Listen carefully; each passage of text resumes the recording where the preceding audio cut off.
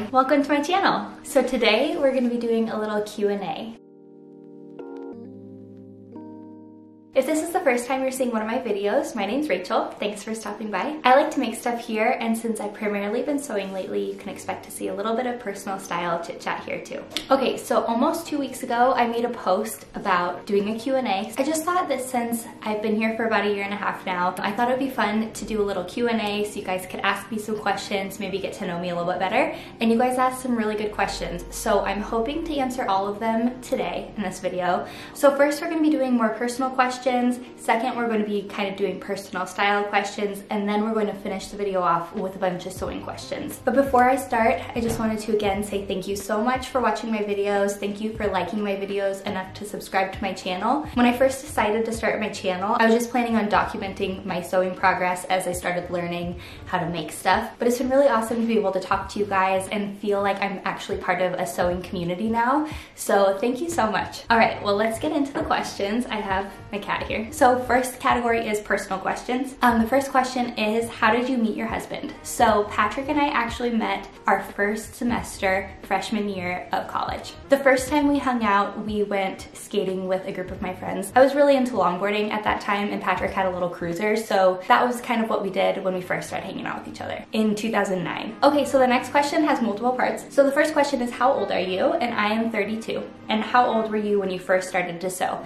So it's kind of tricky. I learned how to use a sewing machine when I was 8 years old. My grandma had a sewing machine and she used to do a bunch of sewing projects. So she taught me how to use her sewing machine when I was in the 3rd grade, when I was 8 years old. And at that point, my mom also had a sewing machine. So I would kind of just take her scrap fabrics and sew them together and play around with her sewing machine. I jammed it up a lot. I don't really think I remembered how to actually thread it correctly. So sorry, Mom. And then I also took a life skills class in the 8th grade. It was like our home ec class that everybody had to take, and we learned how to use a sewing machine there too. So I think that's where I kind of learned the basics of sewing and actually retained that information. We made a little quilted pillow and we had to have our name embroidered on the bottom. My pillow turned out pretty good. It was a really simple project and it was really fun. I also think it's really funny that we had to learn how to use a sewing machine as like an essential life skill, because while I do think it's a really useful skill, and I think that knowing how to mend things is an essential skill, I also think it's funny that we didn't learn how to use like a needle and thread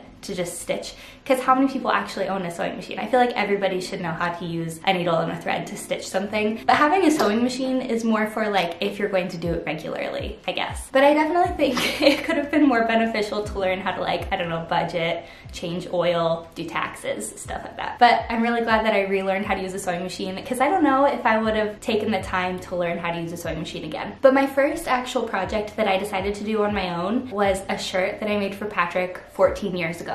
I think I made it for his birthday, and I actually still have it, so I'm gonna show you guys. Okay. I don't want to move my cat. My cat is still on my lap. Here's the shirt that I made for Patrick 14 years ago. I don't know why I decided to make him a flannel. Actually, I know why I made him a flannel, because Patrick wore flannels all the time when I met him. So as a birthday gift, I decided that I was going to make him a flannel. And this was such a tricky first project. I'm actually really impressed looking at it now. It turned out pretty good. There are definitely some rough areas, and on the inside, my seams aren't finished. So they're just kind of fraying, and I kind of just sewed them down. But I did put little pearl snaps on this. It does have little pockets and has a nice collar on it. Unfortunately, this does not fit Patrick very well at all. I used a pattern from the fabric store, and it's a really traditional fit, and since Patrick is tall, he's 6'4", I used the size that went with his height, and it ended up being way too boxy on him because Patrick is pretty slim too. So this has never fit him well. He has worn it a few times, just be nice, because he knows that I worked hard on it,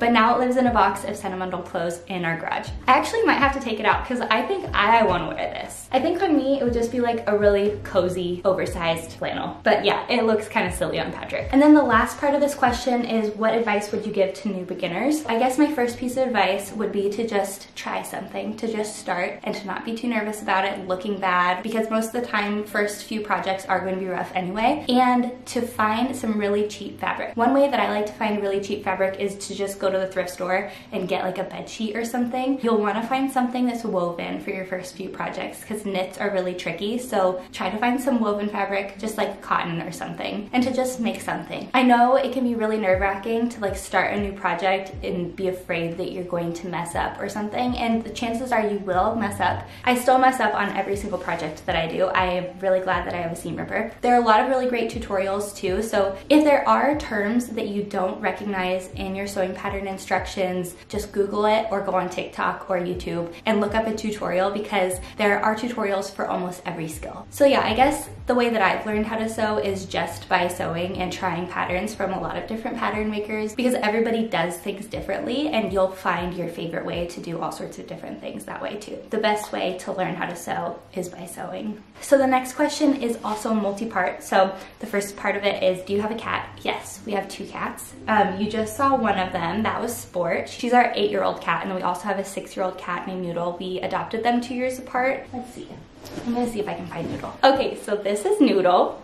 You say hi, Noodle? I just woke her up from a nap, so I kind of feel bad. But they are the sweetest, most social cats ever. I actually grew up with dogs and I never had a cat, so I feel really lucky to have found 2 cats that kind of act like dogs. So the next part of the question is, what did you study? Was it something creatively related? So yes, I studied fine arts when I was in school. So I took a lot of like painting and drawing classes. Art is what I've been doing my whole entire life. Sewing is something that I've gotten really into just sort of recently. But yes, I've had tons and tons of creative artsy hobbies my entire life. I've actually thought about making a video where I kind of give you guys a tour of like my arts and crafts history. And I could show you guys photos of stuff that I've made over the years. So let me know if that sounds like a fun idea.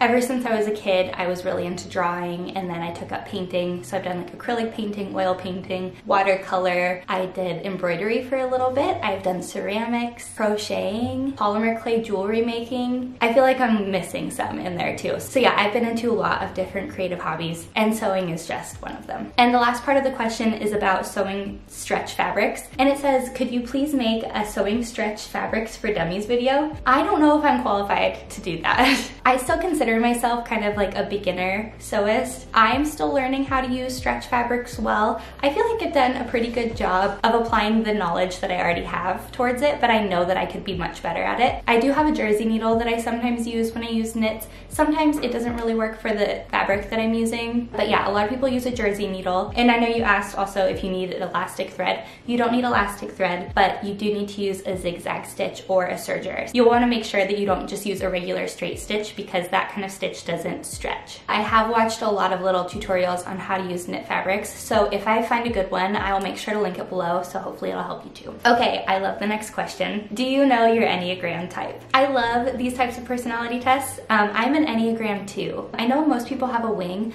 I don't really know if I have a wing at this point in my life. The closest wing that I would have would be 3, but I do feel like 2 sort of fits me to a T. But yeah, I love the Enneagram test. I feel like it's one of those personality tests that is really helpful in figuring out kind of how I can be the best version of myself, and also knowing the Enneagrams of my closest friends, significant other, my family members is super helpful in figuring out how to better communicate with people and understand those people who are close to you too. Also, if you're into Myers-Briggs test, I am an ENFP-A. I know that there's like a turbulent and an assertive version, and I'm the assertive version of the ENFP. So yeah, I am extroverted, but not in the way that I like to be like the center of attention, life of the party. I don't really like public speaking, even though I have a YouTube channel, but I really feel my best when I'm with somebody, talking to somebody. So yeah, I'm definitely an extrovert, but I wouldn't say that I'm like a loud or outspoken person at all. Okay, so the next question, how's the Bay Area? Any plans on moving back to the Pacific Northwest someday?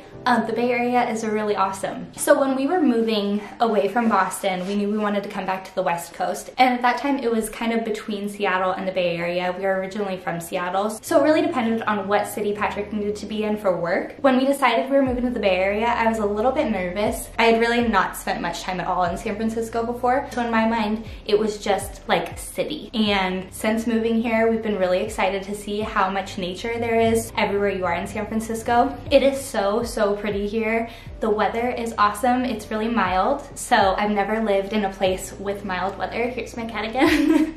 Yeah, winter was really easy here. So living in Seattle and then living in Boston, we definitely have 4 seasons there. I miss parts of that, and I think that I'll miss it a little bit this summer, but so far we really love living here. There's really good food here everywhere you go. We're not really sure where we're going to end up for like long term, but we definitely want to stay on the West Coast and really like the Bay Area, and we know we love Seattle so much, so it's definitely staying on our list. Okay, so a couple of you asked really similar questions. I'm just gonna read both of them at the same time. It says, how do you work and have so much time for sewing? I'd love to fit it into my schedule like you. And then the other question said, how do you manage to do so much sewing with a little kid? I'm just starting and I have 2. So I don't know if I've ever explicitly said this on this channel before, but I am a stay-at-home parent. So Patrick works and then I'm at home with our daughter. And I feel super fortunate to have the option to do that. And with that, I also have a much more flexible schedule than if I were also working a full-time job. So it's definitely a lot easier for me to find pockets of free time throughout my day,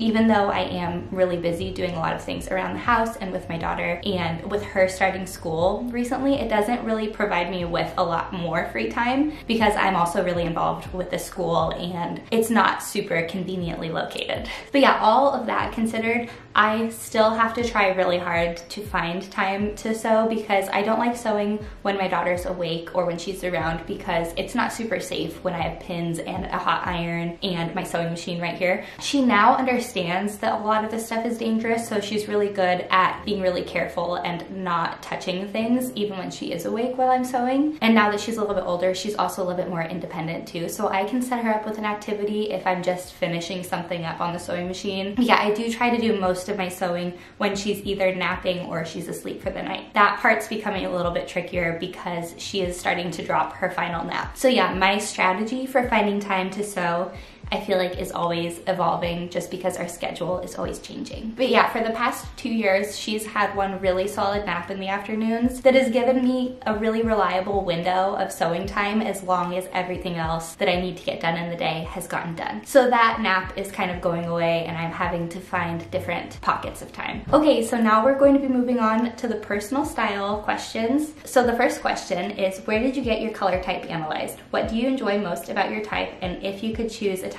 what would it be? So I have never had my color type professionally analyzed. I would love to do that someday. But what I've done so far is just at-home draping and really paying close attention to what colors make me look my best and which colors really don't. And I do feel like that's kind of been a lifelong thing. Being a really visual person and doing a lot of art and paying close attention to color, I know why I am drawn to the same colors over and over again when it comes to clothes, and it's because I know that they make me look good. Also, little things like growing up, whenever my mom would go to the cosmetics counter and she would end up getting like the gift with purchase, if the sample was like a warm color, she would always give it to me because her and my sister are both cool toned and I am warm toned, and we've just kind of known that forever. My mom is also a really creative person and she was a hairdresser for a long time, so I think that's just kind of intuitive for us. So yeah, I haven't been professionally color analyzed, but I do have a decent idea of kind of what looks good on me and what doesn't. And when it comes to what I like most about my type, I think that I am a true autumn. I think that's kind of where I'm settling, even though I know I can borrow from summer. I know I can borrow a little bit from spring. I know that I wear some winter colors and I have to wear makeup when I wear those colors or else I don't look that great. But I guess landing in the autumn family, the thing that I like most about that being my color season is probably that it goes really well with my personal style anyway. So I feel like if I were like a spring or something, I would have to think a little bit more about how to incorporate those colors into my personal style because I feel like they don't go as naturally together, I guess. And if you could choose a type, what would it be? This is tricky because I really like my color season, but I think it would be really fun to be a spring. Those are still colors that I wear, and since I'm warm, they don't look terrible on me. But sometimes when I want to be just kind of in a happy mood, I will wear a spring color because spring colors are just fun and happy colors. Also, I really like summer colors. Also, I really like black. It'd be really awesome to be able to look great in black. I don't know. We're just gonna say spring, even though it would be great to have black as one of my best colors. Okay, and then the next question is, how do you style your hair? I have long hair too, but mine isn't as lightweight and wavy as yours, so what's the secret? Okay, so I don't really have any special method or anything. I've actually been using the same curling irons that I've had since like middle school. I can actually show you guys what they are. Okay, so they're these Conair curling irons. I have this one, which I think is like a 1 inch and a 3/4 inch, or a 1 inch and a 1 1/4. I don't know. This one is really little. This one is like slightly bigger. Today I used this one on my hair, and I just stuck my hair in 2 pigtails and I curled the ends, and then I let it down and put it in a ponytail. This is what I do when I don't want to spend very long doing my hair, and if I know that I'm gonna put it up in a ponytail, that's what I'll do. Otherwise, I'll just section it off, curl it all in the same direction, and then shake it out. And then I like this one too, because if I want a little bit smaller curls or waves, then I'll use this one. I don't usually use much product in my hair. My scalp is really sensitive, so I don't really use much stuff with like fragrance or anything. This is just kind of what happens with my hair if I air dry it most of the way, blow dry it, and then curl it. My hair is fine, but it's really dense. I have a lot of fine hair, and it's pretty straight. It's got a little bit of a wave to it, but not enough wave to be cute like by itself. It's more wavy underneath than it is on top. So I can really easily blow dry it straight, and then I always like to have a little bit of texture in my hair just because I feel like it goes with my overall look a little bit more. Okay, so the next question is really fun. It's, where is your jewelry from? It always catches my eye. Well, thank you. So I don't really buy much jewelry. A lot of my jewelry has either been gifted to me or it's been passed down to me. I'll show you some of the most frequently worn jewelry in my videos, just so you know kind of where all of it's from. These little earrings right here used to be my grandma's, and they have some silver and some gold in them, and they're just these big chunky hoops. And then these little tiny thin hoops, these are just from Madewell. They're a gold filled hoop. I can probably link these ones down below. This ring right here was made by my grandpa, so he used to make these stone rings. I have a few of these, but I really like this one. If you know what stone this is, let me know, because I don't know what stone this is. This is my wedding band and my engagement ring, and it's rose gold. I love having a bezel setting just because I'm really hard on my hands, so I never have to worry about prongs bending or anything. Okay, on the other hand, this is a ring that I got at like a vintage consignment shop a long time ago. I don't think it's really supposed to go on that part of your finger. I think it's supposed to be like a pinky ring or something, but I've always liked wearing it there. It's just kind of fun. And this ring was my first Mother's Day gift from my husband when I was pregnant. So it is the June birthstone, which is alexandrite.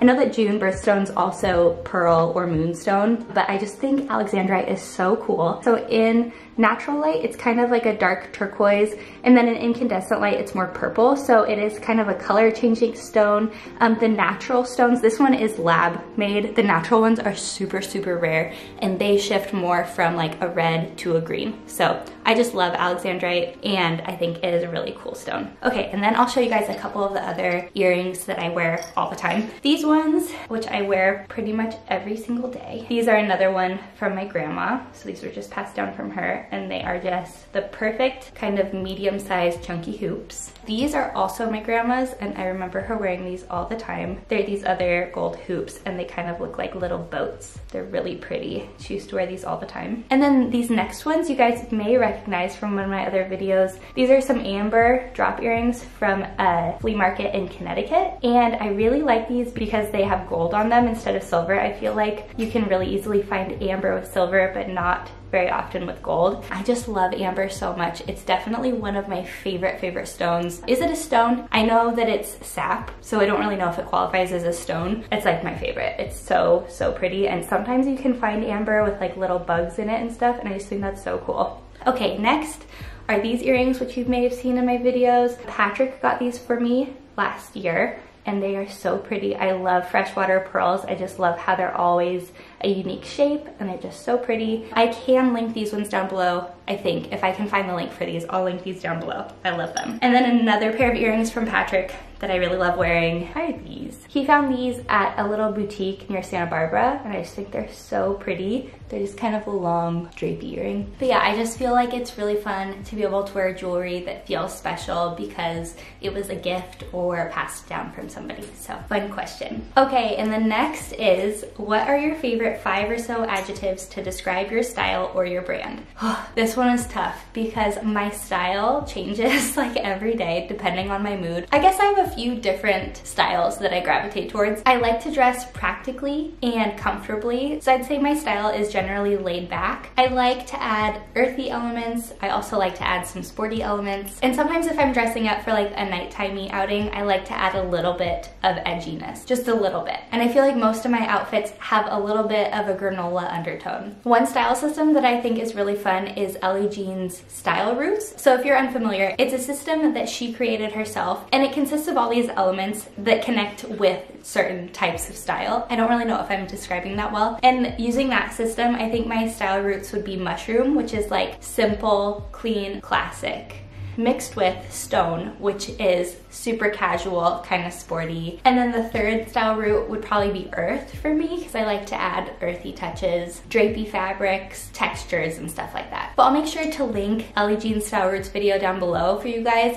just because it's really fun to watch and maybe it will help you figure out your personal style. Okay, and then the next question is, have you ever shared your Kibbe? I'm guessing soft natural and curious if I'm right. Okay, so back when I filmed my color seasons video, I was really confident in my Kibbe type, so I was like, oh, I'm gonna make a Kibbe video, and I still plan on doing that. But I realized that the more I learn about Kibbe, the more confused I've become a little bit about my type. Also, the more unqualified I feel to speak about Kibbe. So it's a little bit intimidating to make that video at this point, but I will make that video. I would say I am in the natural family. I think I'm pretty sure about that. Figuring out which type of natural I am has been the tricky part. I am pretty confident that I'm not soft natural, just because I do have a little bit of vertical too. I don't think I really have much yin at all, so I don't have lush features. I don't have much curve to my body. So I would say that I'm kind of in between pure natural and flamboyant natural. I would be really confident in pure natural, but David Kibbe eliminated that. For a while, I kind of explored dramatic classic,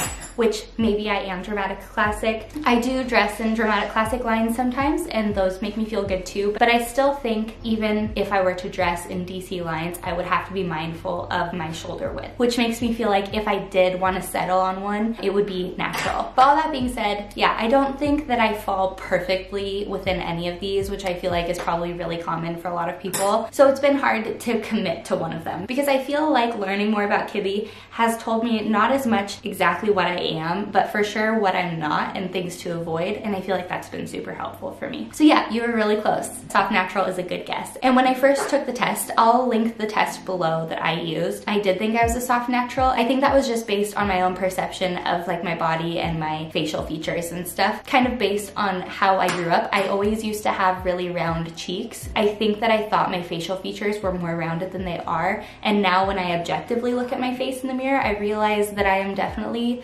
less round than I thought that I was, I guess. So it's really hard to look at your body objectively. I don't think it's super healthy for everybody. I do feel like learning about Kibbe has helped me to kind of accept my body more and to not get so hard on myself when certain things that look good on other people don't really suit me at all. So yeah, I think for me, maybe it's even made me feel a little bit more confident in my own skin. Okay, so the last personal style question is, I like your style, thank you, especially your use of color and texture, but we have very different body types. So often the patterns you choose are things that I wouldn't gravitate towards. All fine and good, they suit you. But I'm wondering if you have any plus size makers here or on Instagram you follow. I know that a lot of the patterns I choose them because I know that they work specifically for my body. Even the fact that I have a small chest, I use that to my advantage with the patterns that I choose. So I like to make a lot of backless things or like lower cut things, and I don't necessarily have to wear a bra most of the time. So yeah, this is a really good question. There are definitely patterns that I look at and I know wouldn't suit my body, and so it's really nice to be able to follow other people on social media that kind of look like me and use patterns that I would also like to use. So a couple people I follow on Instagram, I follow Helen's Closet.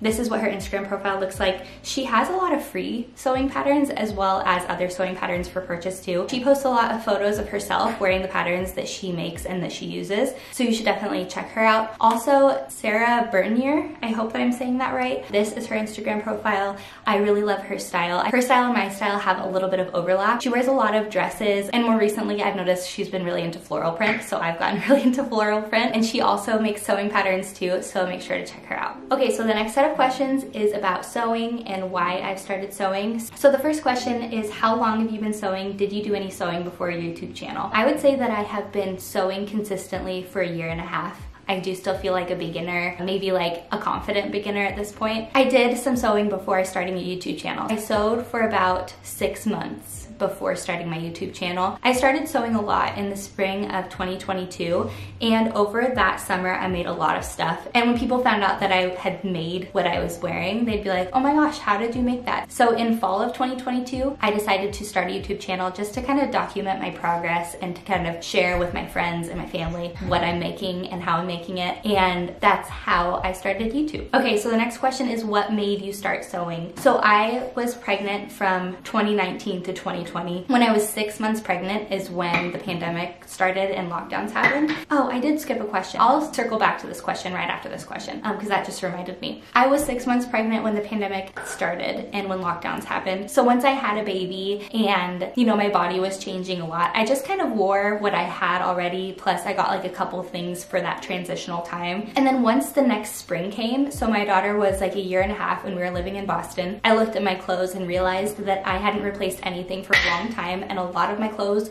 were really old or just didn't suit me anymore. So when I started shopping, I was getting really frustrated and it was just really hard to find things that I really like. I was finding things that would do, but nothing that I was really excited about. So I decided I was gonna sew a couple things. I thought that would be fun. So I ended up getting really excited about sewing and then just kind of sewing a whole summer wardrobe over those next few months. Okay, and then the question that I skipped on accident was, what did you do for work before having a baby? Immediately before having a baby, I was working in a coffee shop. I was a barista, and I also did like some packaging design for them and managed their social media accounts. And then on top of that, I was also doing some freelance artwork. I had a little online shop where I sold greeting cards and polymer clay jewelry and digital drawings. So I kind of did a few different things art related for work too. So once we moved to Boston, I kind of put a pause on all of that just so I could focus on parenting and settling into a new place. And then I was just kind of doing art for fun at that point. Okay, back to the sewing questions. What did you start to sew to begin learning to sew? I guess before I had made clothes, I made pillow covers for a couch, and that helped me kind of learn how to install zippers because I wanted them to be zip up so I could wash them. And then I also made a lot of masks. I made masks for myself, my family, and then my friends too. Those were both really easy projects to learn basic sewing skills. So I would say that's kind of what I started with. Okay, so the next question is, how did you learn how to sew? I got a couple sewing patterns on Etsy, just print off PDF patterns, and I just kind of started sewing. And whenever I would come across something that I didn't know how to do, I would look up a little tutorial online and I would just follow the video. So yeah, I've never really taken a class. I think it would be really good for me to take a class just to learn the right way to do some things, because I'm sure there are some things that I've been doing like a really difficult way that don't need to be so hard. But yeah, that's how I have learned how to sew. And then the next question is, what do you enjoy most about sewing? So I think it is so cool that I can buy a flat piece of fabric and I can turn it into something wearable. So I think my favorite part of sewing is just kind of the transformation that takes place when you're sewing. I think it's really fun and challenging to interpret a pattern and learn new skills to make something. And in addition to that, I really like having cute new things to wear. So I think that it's really cool that as somebody who sews, I can have custom made clothes that are uniquely mine. Okay, so the next question is, what was your progression of sewing projects like? What did you start with and what did you choose from there to work on your techniques? Just starting sewing, so looking for any and all beginner tips. I have a video of my whole first year sewing. If you want to watch it, it's right here. And I go through the oldest things that I've made to the newest things that I've made in my first year of sewing. So you can really see every single project that I made. And I explain all of the new techniques that I've learned in each project. I started with really simple things, but also I really tried to push myself in each project to learn new stuff. So I started with cotton fabrics, linen fabrics, and then eventually got into silky fabrics and knit fabrics. I was really nervous to do buttonholes, so I started with projects that just used like a couple buttonholes, and then now I'm able to make something with 11 buttonholes. So if you want to see the full progression of my first year sewing, make sure to check out that video. Okay, so the next question is, how long have you been making your own clothes? Have you felt you've purchased less clothing because you can sew your own clothes, and has it made you love your own body more? I've been sewing clothes for myself for about a year and a half, and yes, I have barely purchased any clothing since I started. So in my first year sewing, I was sewing mostly just like fun things, and then in this last year sewing, I really started sewing my more practical items too, my like basics. So I made like tank tops and stuff like that, things that I would normally buy in store. I'm trying to think of how many things that I've actually bought. Pretty much any clothes that I've bought were thrifted, and then I think I bought a pair of jeans. I bought 2 pairs of jeans this year, and then I bought a couple things when we were moving and I didn't pack back enough for the period of time that we had between moving out of our old place and moving into our new place. So seasons were changing and stuff. So I did buy a couple things in there, but otherwise I have really tried to not buy like any clothing over the last year, and I've still been able to have new clothes because I've been able to sew them. And then what also contributes to that, I think, is when I am shopping and I see something I like, I realize that I can sew it.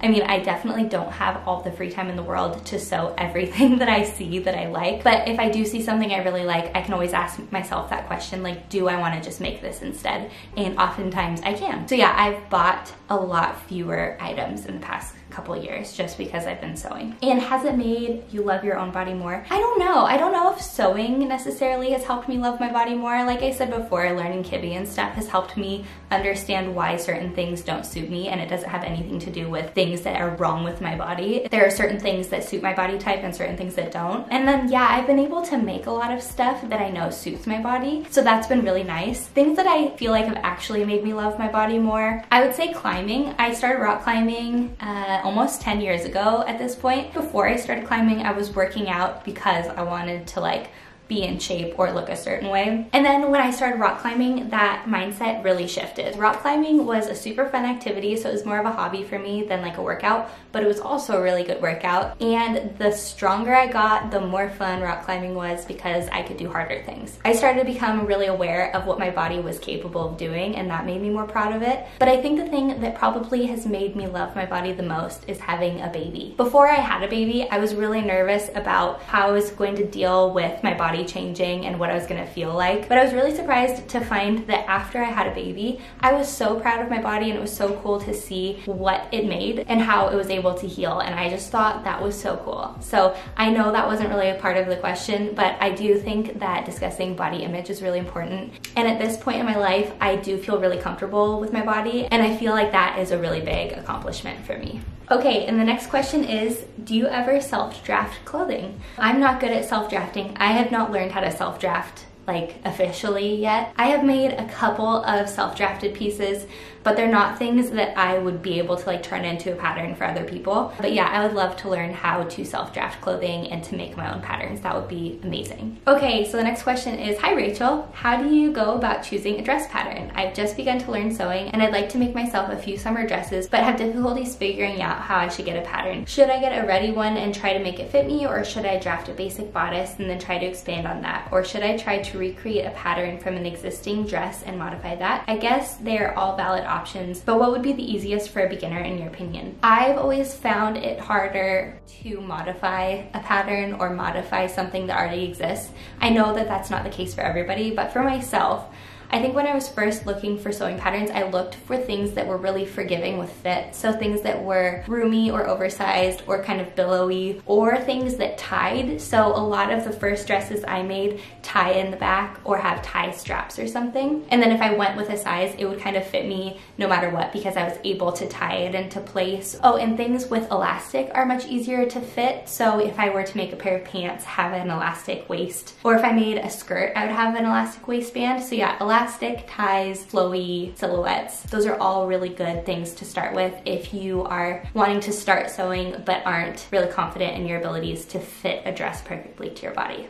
All right, next question. How did you decide to start and push through with starting YouTube? I've been wanting to document my sewing journey on YouTube, but I just don't feel like I have what it takes to get started. I kind of already mentioned why I started YouTube, and starting a YouTube channel, I definitely didn't feel like I knew what I was doing. I still don't really feel like I know what I'm doing. I don't have really fancy recording equipment. I have my camera, which I really love. I have a little light right here that my husband used to use for recording videos, but I don't have an external mic or anything that I use right now. So to me, it's been really awesome to be able to watch back and see my progress through videos, and also just to have like documentation of my progress. Also, it's been really awesome to be able to talk to people in comments and get advice from people and to just chat about sewing with other people, because I have a few friends that sew, but now I have like a whole community of people who also like sewing that I can talk to on YouTube. So I think it's a great idea. You should do it. Okay, and the next question is, what are your YouTube dreams? That is a great question, and I don't really know if I have any specific YouTube dreams. I probably should. I really like what I'm doing on YouTube right now, and so if I could sustain this and maybe get a little bit more organized with coming out with videos on a schedule, that would be great. Long term, I don't really know. Maybe doing some collabs with other sewing YouTubers would be really fun, but right now I'm just like trying to become more structured with filming and editing and coming up with a schedule for uploading, which has been super hard for me. So I think at the moment that is my YouTube dream. Okay, so the next question is, how do you sew with a toddler? All of your tips and tricks to help make time and get them not to play with the sewing machine if and when they are around and you need to use it. She knows that the stuff that I use is dangerous, so I've really told her, I've showed her all the pokey parts on the machine. I always keep my machine off. Sometimes I even just unplug it. Also, my sewing stuff is in a really central part of our house, so I can always see this area of our house and I know if she's in here or not, so that I think is really helpful. I also keep all of my sharp objects like way back here behind my sewing machine, so she would have to climb up this tall stool over this desk and then get behind my sewing machine to get to that, and by that point I would definitely know she was there. But also I feel like I'm just really lucky because yeah, after having those conversations with her explaining where everything dangerous is right here, she's been really good at following those directions. So I wish I had more advice. Also, I have showed her my machine in action and explained to her how it's able to do what it does, how it stabs through the fabric, and it could also stab through skin. So she understands all of that, and she will stay away from this stuff unless I'm sitting here sewing, and then she will sit next to me over here. Okay, next is, where are you finding inspiration to sew? I can see you're shopping patterns on Etsy, but are you interested in any indie popular companies or big five, please? One of the reasons I shop on Etsy a lot for patterns is because they're printable PDF patterns, and that's just really convenient for me. So that being said, I haven't really shopped a lot of the big five patterns. Also, I'm not really sure what indie popular companies are. I'm still a beginner, so I'm still kind of learning about all of these companies. I don't know, is Friday Pattern Company an indie popular company? I think that that's one of them, and I have looked at some of their sewing patterns that I want to use. If there are indie popular sewing companies that you recommend, then let me know in the comments. And as for inspiration for my sewing projects, I look on Pinterest a lot for just like outfit ideas and stuff. I like to sew things that I know I'm gonna wear a lot. So most of the things that I sew are just things that are probably inspired by like outfits that I see on Pinterest and stuff. Also, I'm inspired by holes that I find in my wardrobe. So recently I figured out that I don't really have many blouses, so I really wanna make some blouses, also some skirts. I don't really have many skirts and I wanna wear more skirts. So those types of things inspire my sewing projects as well. And then of course, seeing other sewing projects from other creators online too. And yeah, I had a couple other questions very similar. Where do you get your inspiration? You have such great taste in patterns. Thank you. And fabrics. How do you find inspiration? I hope I answered those questions as well. I want to start sewing again and don't know where to start. Any recommendations? I think I already answered this question too. I hope that I have. Just starting with a simple sewing pattern. And I think trying sewing patterns from different sewing pattern designers is really helpful, just to figure out lots of different ways to put a garment together. Next question. There are a few questions like this. So which other sewing sewist channels do you follow and watch? Oh, also, where are you from? So I was born in Seattle. I grew up in Spokane, Washington, and then I moved back to Seattle for a long time. So I guess Washington State. I'm from Washington State. Okay, so let's see. On YouTube, I am subscribed. How do I look up everybody I'm subscribed to? So I follow the Essentials Club. I follow Kate Makes. I follow Raven Maureen. I follow Tobias Conrad. He makes all the tropical research sewing patterns. I follow Jenna Phipps. I follow Lydia Naomi. I love her dress patterns and I've yet to use one and I need to. I follow Steph Time on YouTube. I follow Pattern Scout. I follow Alexandra Burnett. And then the first sewing channel that I ever really watched a lot was With Wendy. I remember watching some of her videos like years and years ago, making like basic tank tops and stuff. But yeah, I have always really loved her videos. And yeah, that's just what I have on my, oh, here's the all button. Oh my gosh, there are so many. Okay, those are the YouTubers that are at the top of my subscription feed. There are so many other sewing YouTubers that I follow too that I didn't mention. If there are any others that I highly recommend, I'll make sure to link them below too. Okay, the next question is which patterns do you recommend and which you don't on Etsy? I don't really know if there are specific patterns that I don't recommend. I would say when I'm looking for a pattern on Etsy, I look at reviews. It's really telling if there are a lot of reviews that are saying like the fit is off or like the explanation is really confusing. I really like good directions since I am a beginner, so that's usually what I'm looking for. Also, I look on YouTube and see if there are tutorials or if there are other people who have made something with that same pattern before. If it's a pattern shop that has a ton of really cheap patterns, I usually assume that their instructions aren't super detailed. Pattern makers that put a lot of effort into writing really good instructions can't possibly make like a million patterns priced at like $2. I guess that's the way that I think about it. I think that the more experienced I get, the fewer details I need in instructions. So I'm still at the point where I really like good detailed instructions, so that is kind of what I like to be able to predict when I'm buying a sewing pattern. Where do you find men's patterns? Seems like men's attire is more limited, and I really love to make clothes for my husband and son. I haven't really made a ton of men's clothing, but the couple pattern shops that I've used I've really liked. So I've used Wardrobe by Me. They make a lot of men's patterns, and I've made a couple shirts for my husband that fit him perfectly, and the instructions are really great. Sometimes they even have YouTube tutorials too, so that's really helpful. And then the other pattern shop, like I've mentioned before, is Tropical Research. Tobias has made a few unisex patterns, so I have a couple of those, and I plan on using those for both Patrick and I.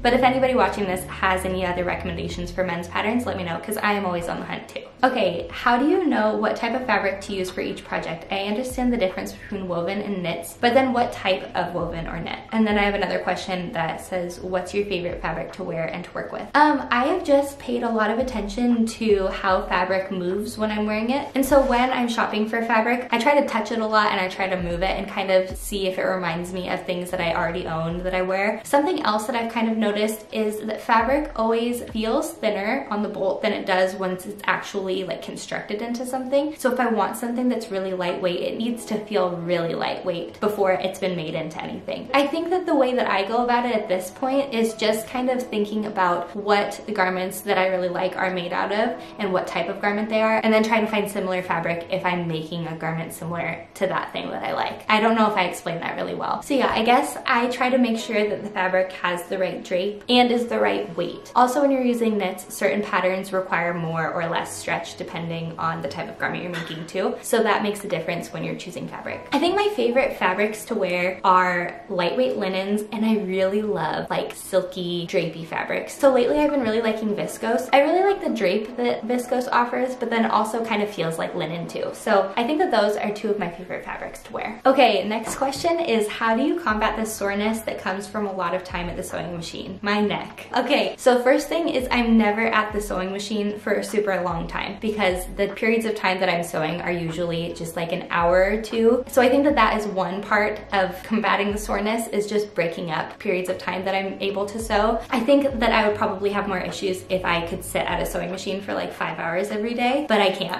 My schedule does not allow it. So I think that's one of the things, but also moving my body a lot when I'm not sewing. I go on a lot of walks, I lift weights, I do some yoga. I would really like to get back into climbing, but since we've moved, we haven't found a gym that we really like going to. But yeah, doing yoga at home has been really nice lately. I'm getting back into that, which has felt really good. I also think that having a stool rather than like a chair that I can like sink into and hunch helps. Sitting on a stool, I usually sit kind of like on the edge of it when I'm sewing, which I feel like makes me kind of sit up a little bit straighter than I normally would if I had a really comfy chair to sew in. So any tips for sewing with thin fabric, avoiding getting it sucked into the bobbin? I don't feel like I've used really thin fabrics yet. I've used a couple really thin fabrics, I guess, and I've never really had that issue with my particular machine, but I have seen a couple things of people using like tissue paper. Also, there's this little video by Jerry and Stitches.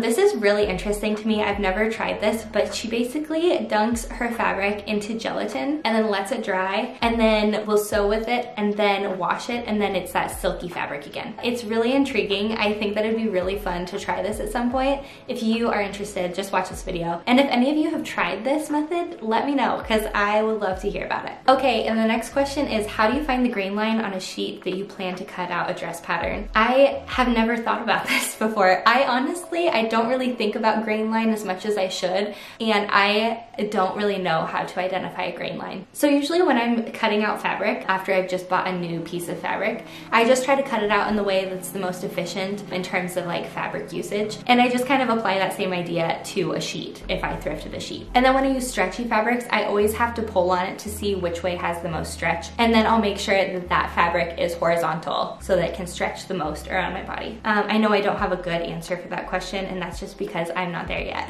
So yeah, that is one reason why I still consider myself a beginner. I just don't pay attention to things like that quite yet, even though I should. Okay, so this is another good question. If you see a fabric you like, do you normally have an idea of what you want to make before purchasing? If not, how much fabric would you buy for a future unknown project? So I wouldn't say that I always have an idea and then I go shopping for that fabric, because a lot of the time I try to use fabric that I already have. But when I do shop for fabric, it's usually because I see some fabric that I really love and then I'm inspired to make something. So I usually have an image of what I want to make with that fabric in my head when I'm purchasing it. If I don't, I don't know. It's hard because I'm still trying to figure this out too. I actually bought a couple new fabrics today. I can show you guys those just for fun, but I'm still trying to figure that same thing out. I'd say if I have no idea what I'm going to do with it, I'd probably get like 3 yards of fabric. I know that's quite a bit, but if I wanted to make like a set or something, then I think that 3 yards could make that work. Or if I wanted to make a dress or something, then 3 yards would usually be enough. Today I got 4 yards of 2 different fabrics because I want to make a set with one,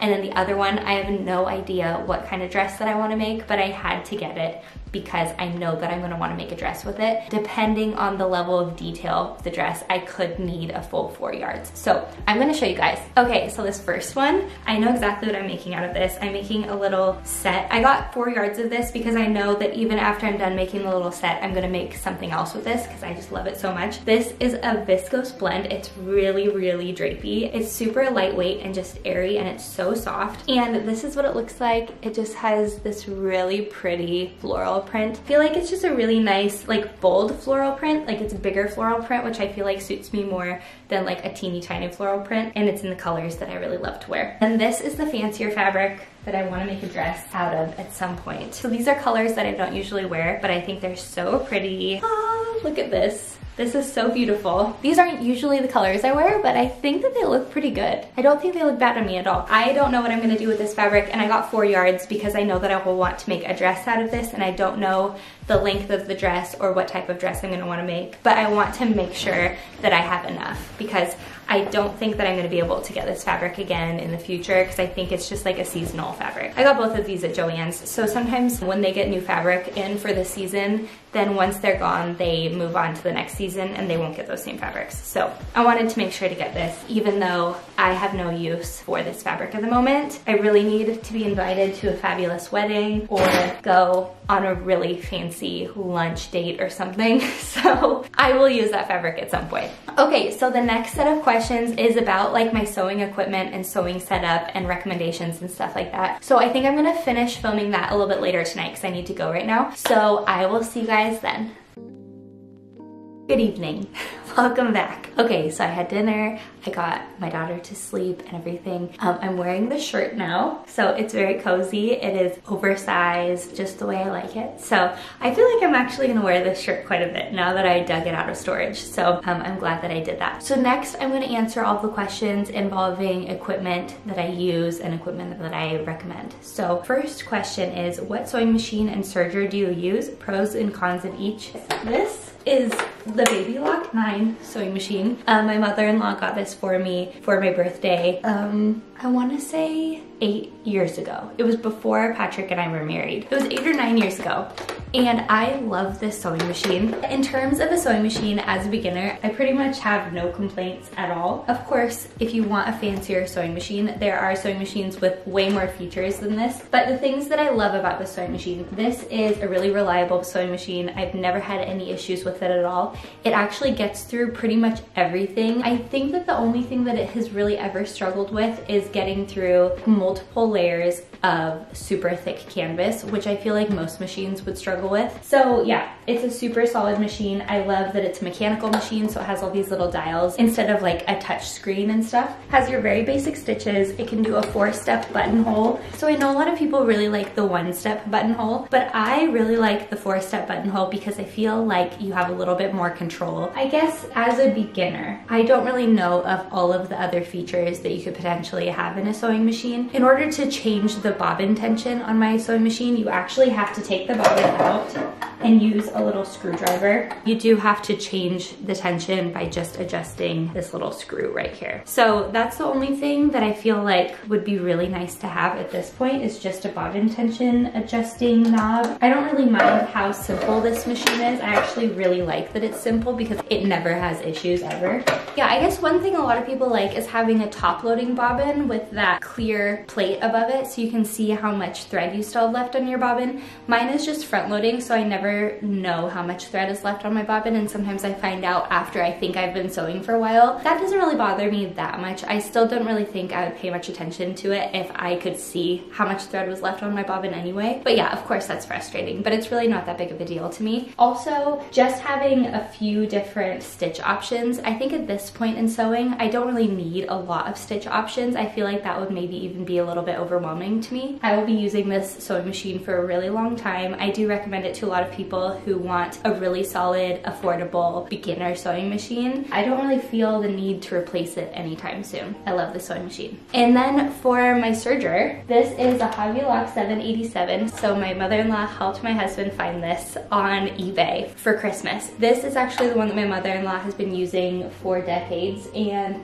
it's just a really reliable serger. This is the only serger that I've ever used, so I don't really know what other features are available on other newer sergers. I just really love how reliable this has been, how straightforward it is to thread. I mean, threading a serger is never easy. I guess they do make some sergers that thread themselves. I don't really know if that's necessary since I very rarely rethread this, and then I've also received a couple tips on how to thread it faster by just clipping these and then tying new thread on and then pulling it through. But yeah, even though this serger is pretty old, it works perfectly. It still had all of its original tools with it. I don't even really think that had been used. The blade on it is still super sharp. Everything works perfect. I have had to tighten a couple things on this, but it hasn't been really hard to find. There's a lot of information on how to maintain this machine online. But yeah, I really love this machine. I don't think it's very easy to find now, so I don't know if I can necessarily recommend it, but yes, I love my serger. What sewing machine should I buy as a beginner? Also, what other equipment and tools do you recommend purchasing? And the other one said, hi, I'm looking for an overlock machine. Which one would you recommend for beginners? I don't really have much experience using other machines, so I don't really think I can really give advice in terms of which machines you could buy as a beginner. I guess I could say that this machine right here is one that I really love and that I would recommend. I don't really know what other machines are out there and what it's like working with those machines. I will go over the equipment that I recommend for beginners to have, just like the basic equipment. So of course, a sewing machine. I don't think you need a serger to start sewing, although it's super nice to have one now that I am more into sewing. Let's see, a good pair of fabric scissors. I have the Ginger scissors. I have a couple pairs of these and I really, really love these. They just feel really nice and heavy and super sharp. And then something that I use all the time, a rotary cutter. So for a long time, I just used my regular fabric scissors for cutting out fabric with patterns, but I really love using a rotary cutter with a self-healing mat. So this is my cutting mat, and this has worked for me for the past almost 2 years. I do think that I want to get one that's a little bit bigger than this, but these kind of came as a set with another big, huge ruler too. So this is super nice to have, especially with silky fabrics and stuff, because you're not warping the fabric as you're cutting it. You're just able to lay it flat and cut out a shape. But I do use this with all sorts of fabrics. I still use my regular fabric scissors all the time too. I use these together. But yeah, this has made cutting out fabric super easy for me. Okay, a couple other things. Okay, so I will show you guys my loop turner. So I have a couple of these. These are made for turning out straps, like turning them inside out. This is not an essential item. I do use it sometimes. It's good for certain things. It has this little hook on the end that I can never really get to work correctly. I actually prefer using bobby pins. I have a set of bobby pins in here because I use them all the time to turn out straps. Okay, and next I have some pins. So any pins will work. You just need some pins. This is called a magic pin. They're just super, super long and thin and pokey, and they have a nice little grippy handle. They're really flexible too, which I really like. So I'll make sure to link these below. I have used the kind that just have the little ball at the end, and that's like that. I find that these magic pins are much easier to grip onto than this little thing. So another reason I really like having these pins is that I have 2 cats and I have a kid. So if I ever drop one of these on the floor, I really want it to be super visible so I can pick it up. So that's another reason why I really like these pins. I got these as a gift, and I need to get new ones because I've used these for every project for for the past year and a half. As an alternative to pins or in addition to pins, I have these little clips right here. So these are really great for if I just need to clip together some fabric really quickly. I really like these. They're just really convenient and they're really quick. I've broken a lot of these, but they're super worth it because they're really easy to use. Okay, and then in terms of needles, there are so many different types of sewing needles, and I have a whole bunch of different ones, but I really recommend getting just a set of these like universal needles. You can get them in this little pack that has a bunch of different types of these. I have a couple broken ones in here. It's really good to have backup needles because you will break a needle at some point. And then also it's nice to have needles of different thicknesses to use on different types of fabric. So I recommend these if you're a beginner. Of course, as you get more into sewing and you want more specialized needles, there are all sorts of different types of needles that you can get, and I have a whole bunch of different ones. Also, just get a pack of needles that you can sew with by hand because there will be some hand stitching that you need to do on certain projects. Okay, and the next thing that you will need if you start sewing is a measuring tape of some sort. This is my measuring tape. It is pretty worn out. I know that in one part, oh yeah, it's split right here. And then also, the first 2 inches have been ironed, so they're all melted.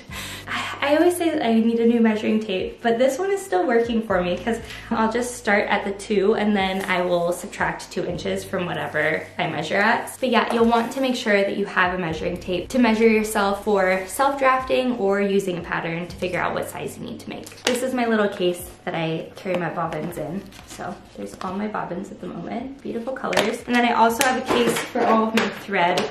I have a whole bunch of thread. In my other sewing bag, I have backups for black and white, but then in this, I have all my different colors. These are nice to have. Obviously, you don't really need proper packaging for your bobbins and your thread to start sewing, but I just wanted to show you guys those. This is an iron. This is really important to have because one thing that makes a huge difference with how your project turns out and like how professional it ends up looking is making sure that you are pressing your seams as you're sewing. Ironing is probably the most annoying part of sewing for me, but makes such a huge difference. I've told Patrick this before. When I'm saying that I'm going to be sewing for the next couple hours, I'm usually ironing and pinning for most of the time, and then I'm doing a little bit of sewing. So yeah, it is really important to have an iron. This is the iron that we use for all of our clothes at home, and I also have an ironing board. I know that you can get an ironing pad if you wanted to put that on a table or something, which I would love to do eventually if I have like a full ironing station, like a full sewing room. That would be one of my sewing dreams, to have a sewing room with an ironing station. But yeah, that's my iron. A couple of little tools that seem kind of silly to be using. I use just a washable Crayola marker to do a lot of marking on my fabric if I need to mark where to put pockets or notches or something. I know that they make fancier pens for this. I know that they make like disappearing ink and all sorts of stuff like that. I just use one of these because this is what I have at my house, and I have not been motivated enough to buy one of those other pens. I just use this yellow washable marker. It washes out super easily. Okay, and then just recently I started using the glue stick for things like attaching pockets, or instead of doing basting stitches, you can use a glue stick. I saw this TikTok right here, and it's like illegal sewing hacks, and this was one of the sewing hacks that it had on that TikTok, and it actually works. And I just thought that it was genius when I saw it because it makes putting on pockets so easy. You don't have to worry about pocket wiggling around as you're sewing it around because it's already glued onto your fabric. So I really like having a glue stick. Definitely not a necessity, but it will make certain things a little bit easier, especially if you're starting out. I'll make sure to link that video below if I can figure out how to link a TikTok. I wish that I would have started using a glue stick in sewing a lot earlier. This is a nice thing to have. I also forgot to mention a seam ripper. So this is actually what I use as my seam ripper. So it's a little pair of snips and it has a seam ripper on it too. So I also used to have a traditional seam ripper that I used in addition to this, but it recently broke, so I need to get a new one of those. And I also need to figure out how to sharpen this because this is kind of dull now because I've used it so much. So it doesn't really snip as well as it used to. Yeah, make sure you have a seam ripper because you're gonna need it a lot, especially when just starting sewing. Okay, so I think that covers like the beginner essentials and then a couple extras. Okay, so can you show us your sewing space and how you organize your tools, fabric, etc., or just give some tips? I will show you guys my sewing space. It's not super perfectly clean right now, but I will show you guys. Okay, so the first time I filmed this part of the video, it was super shaky and really dark in here. So this is my little sewing space. This is our dining room. I just recently got this cube storage thing. I found it on Facebook Marketplace. It's just the IKEA Kallax. It's got 8 little cubes in it. So I have fabric in these. This one just has scrap fabrics. This is like some polyfill stuff. I've got some silky fabrics in here. I have kind of a bunch of clothes and stuff that I want to upcycle and use as fabric.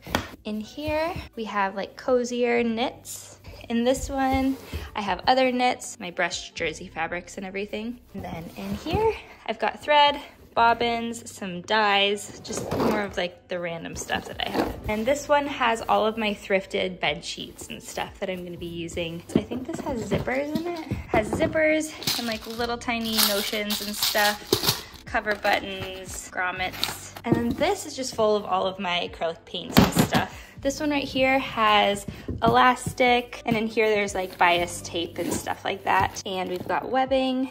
This is the sewing pattern I use for my daughter's stretch pants. So this is just part of a pair of pants she already had that I took apart, and I just traced these and I make her a bunch of stretchy pants. And then I have all of this hardware. So this is hardware that I got at a little store in Cambridge, Massachusetts when we lived over there. It's called Gather Here, and I haven't been able to find this hardware anywhere else yet, so I stocked up before we moved. These are all my buttons, so I have just a whole bunch of buttons in here. I keep my iron right here. I usually set up my ironing board right here, and then I just plug in down here. And then here is my sewing desk. So I've got my sewing machine, my serger, and then back here I've got all sorts of random tools, all of my sharp tools, other tools. And then in here I've got all sorts of other things like clips and pins, and then all of the little tools that came with my sewing machine. So I've also got more fabric in this cube storage here. So I've got a bunch of cotton. Here's like all my block printed cotton. We have all my linen, and here's some more cozy knits. And then in here I have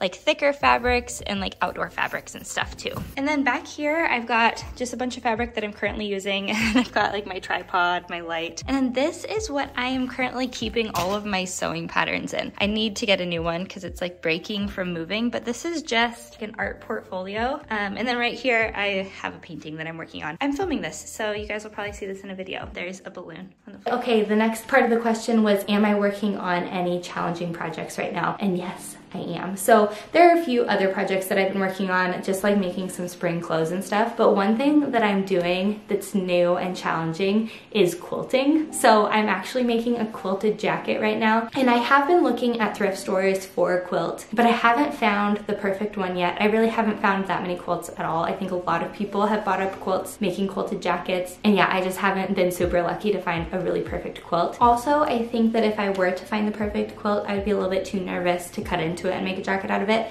So instead, I've decided that I'm going to make all of my own quilting for my quilt jacket. And none of the quilting blocks are going to match perfectly. I think they're all going to be a little bit different, and they're going to be different sizes, and I'm just going to kind of put them together because I really want to try a lot of different types of quilting designs just to see what I think about quilting and to give it a really good try. So I'm going to show you guys a few of the quilt blocks that I've already made. Okay, so here they are so far. So as you can tell, there isn't like a super focused color palette, but it is somewhat limited. I made this, which is just like checkered print. Oh, I made this one and I really like this one. So I have some of my Indian block printed fabric in this one. And I actually dyed this and this. All the solid cotton fabric is like our old bed sheet. So I have dyed parts of that. So there's one of them. Here's one that's really fun. This was the first one that I ever did. And this is probably the most complicated one that I have here. Well, it's just as complicated as these ones. Here it is. I'm using some of my block printed fabric because I love just how these look together. So that is what I have so far. I feel like it takes me like an hour or so to do each of these. I'm just going to be chipping away at this for a long time until I have enough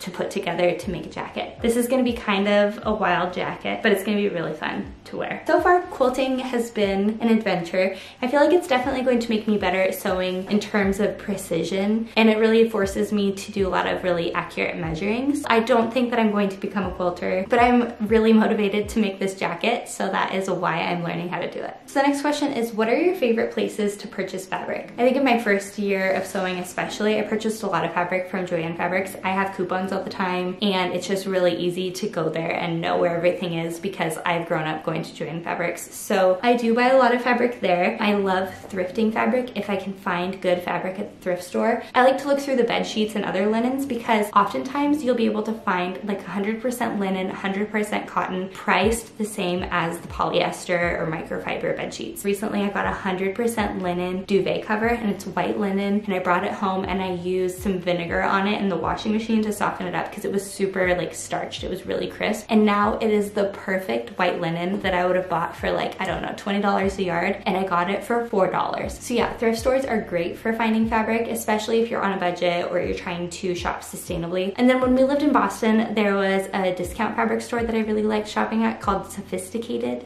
And then there was also a place that I really liked called Fabric Place Basement. They had just a really awesome variety of fabrics there. Here in San Francisco, I have not really done a ton of fabric shopping. I did go to Fabric Outlet in the Mission District not too long ago, and I got some upholstery fabrics. I forgot to show you guys that. It's on a shelf right behind me. I got like 5 or 6 yards and it was $35 altogether. So I'll definitely go back there to do shopping for like apparel fabrics and stuff too. Other than that, I haven't really done a lot of online shopping for fabrics. I know that there are a lot of really great online shops, and I do plan on doing that eventually. I think that at this point in sewing, I'm just starting to really get an understanding of how different types of fabrics behave and different blends of fabrics and what they feel like and different weights of fabrics. So I think shopping in person has been really helpful for me. So now I'm feeling a little bit more confident to eventually shop online for fabrics. Yeah, I wish that I could recommend some online shops to you guys, but I really haven't had much experience with online shopping for fabric. Best tips for sewing knits. Do you have a serger for this? Also, what are your favorite must-have sewing tools?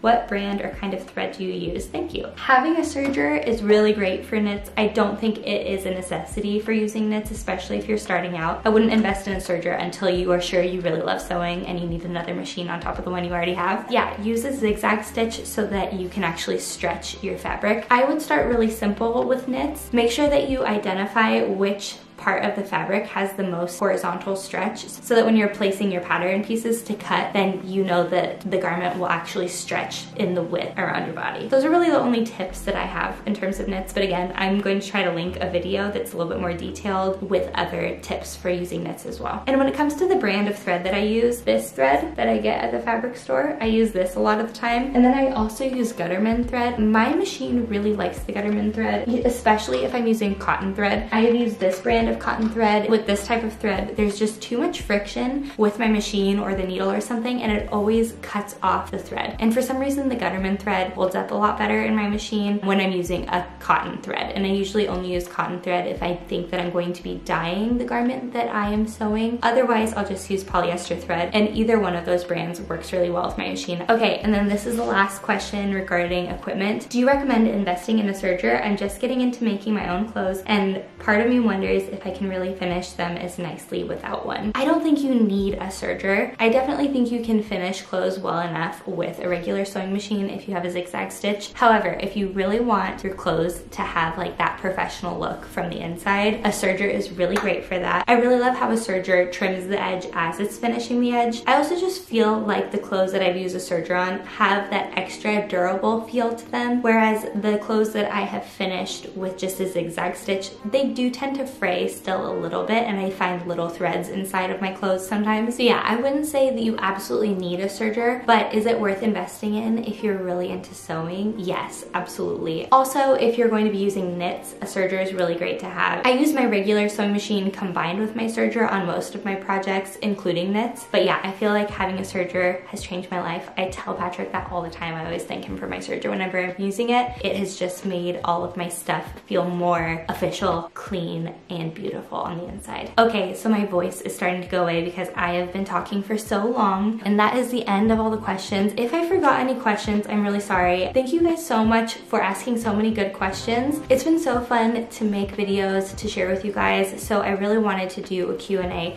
to kind of just share more about myself and to answer questions that you guys have had. So I hope that this video has helped to answer some of those questions. I do have a lot of fun sewing projects coming up, and I hope to record a lot of them. As I said before, where filming videos these days and sewing in general and finding time has become a little bit trickier lately, but I appreciate you guys sticking around. And if you have any ideas for future videos, if you want to see that video of me explain the history of my arts and crafts life, let me know in the comments. I think that would be a really fun video to film. So I think either way, I'm gonna do that. So hopefully you guys enjoyed that. If you watched this whole video, thank you so much. I know this one is really, really long. I hope this video isn't unbearably long for you guys, but now I'm just making it longer by rambling. So I guess I will say goodbye to you guys. Okay, so if you have not yet subscribed to my channel, please consider doing that. If you like this video, then like this video. And if you didn't like this video, then I hope you like the next one. All right, you guys, I hope you're having a good day and I will talk to you soon. Bye.